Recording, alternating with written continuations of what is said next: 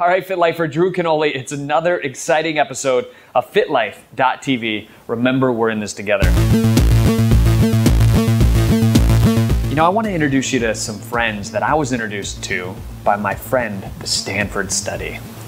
The Stanford study revealed to me that there's no difference between organic and non-organic vegetables and fruits. So what I wanted to do is kind of invite them into the Fit Life family, spend some time with them, and really see if there was a big difference.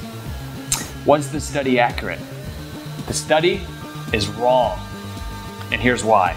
Although nutritionally similar, although basically the same vitamins and minerals between the organic and non-organic, there's a big differentiation, and that is what's put on these things.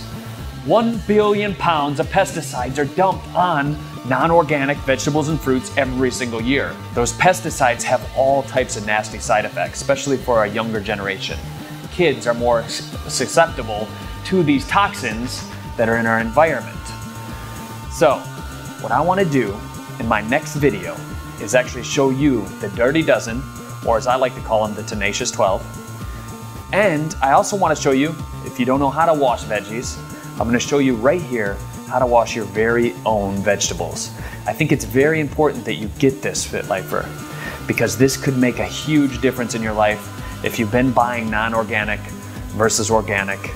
I really want to encourage you to stick to the list and invest a little bit extra more money to get the organic stuff. It's going to make all the difference in the world. Drew Canoli, FitLife.tv. Remember, we're in this together. See you soon.